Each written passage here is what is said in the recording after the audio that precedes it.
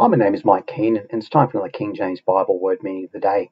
And today's word is verity. So firstly, let's go to the Webster's 1828 dictionary and we'll find out what this word means.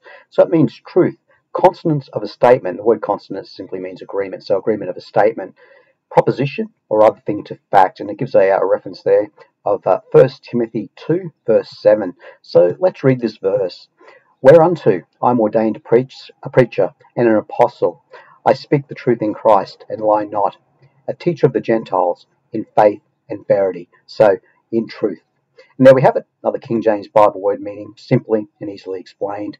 The King James Bible is God's perfect, preserved and inspired word. Simply read it and believe it. God bless you all. Bye again for now.